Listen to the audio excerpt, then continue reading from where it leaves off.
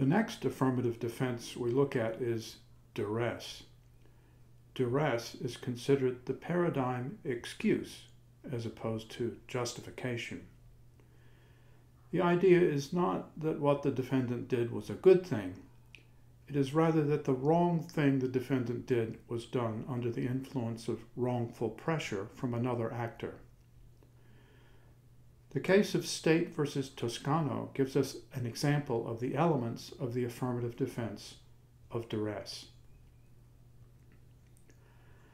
Toscano was charged with conspiracy to obtain money by false pretenses. The defense did not challenge the prosecution's case in chief. Instead, the defense relied on additional facts that would show why Toscano conspired to commit insurance fraud. Toscano owed money to organized crime. A certain Leonardo proposed that Toscano, a chiropractor, fill out fraudulent medical documents.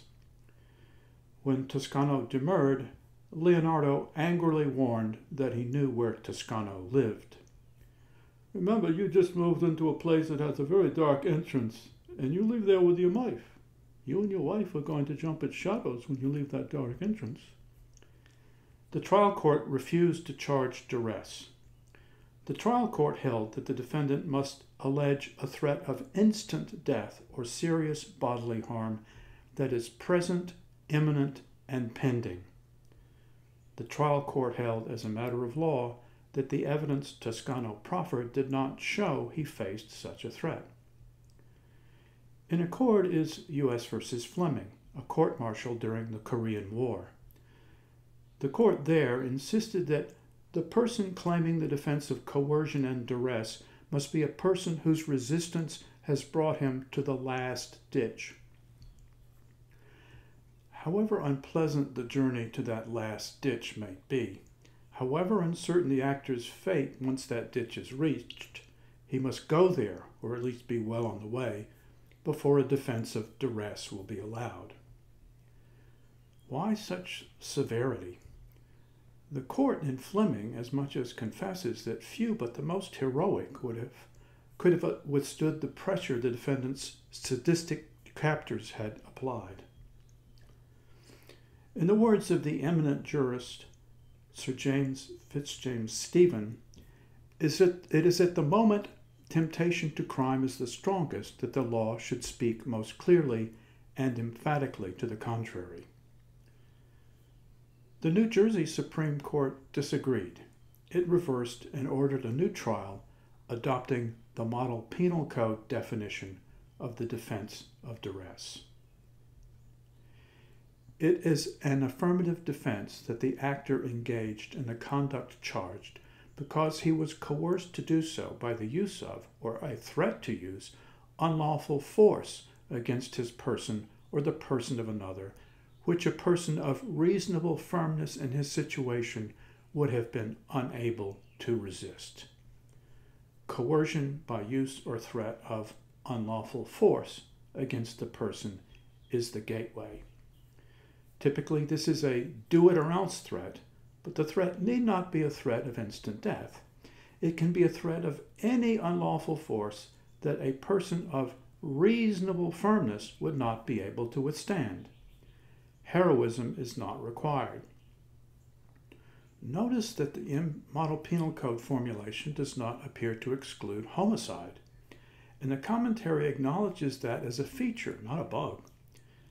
This has been a bridge too far for courts and legislatures otherwise willing to give the Model Penal Code a hearing.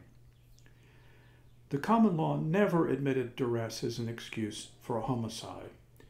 It agreed with Aristotle.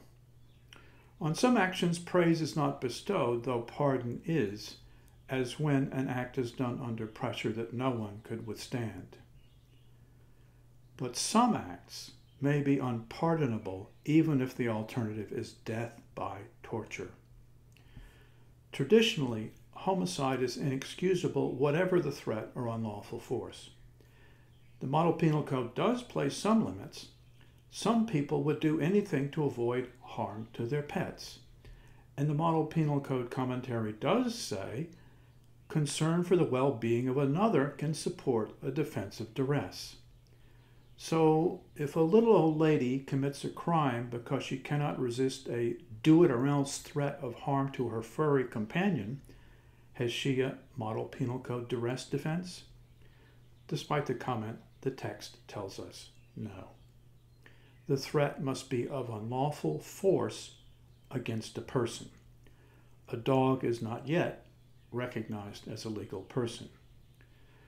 Another limitation to the Model Penal Code duress defense comes out in this hypothetical.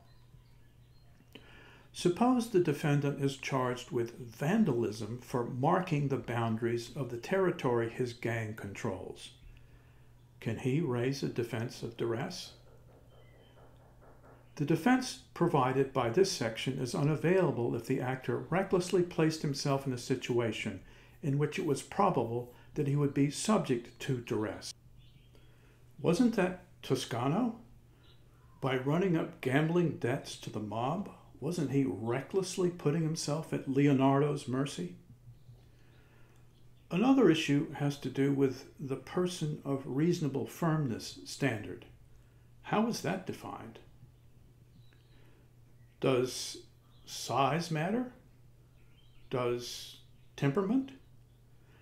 The honey badger, shown at left, is small but fearsome. The sheep, depicted at the right, is big but timid. A person might be large and timid or small and fearsome. Is the fact finder to make allowance for the big lamb's timidity or the fearsome honey badger's small size? The Model Penal Code addresses these issues. The standard of the person of reasonable firmness is not wholly external in its reference. Account is taken of the actor's situation. Stark, tangible factors that differentiate the actor from another, like his size, strength, age, or health, would be considered. Matters of temperament would not. So, reasonable firmness for a big lamb looks only to the lamb's size and ignores timidity. Likewise for the honey badger, even though the honey badger don't care.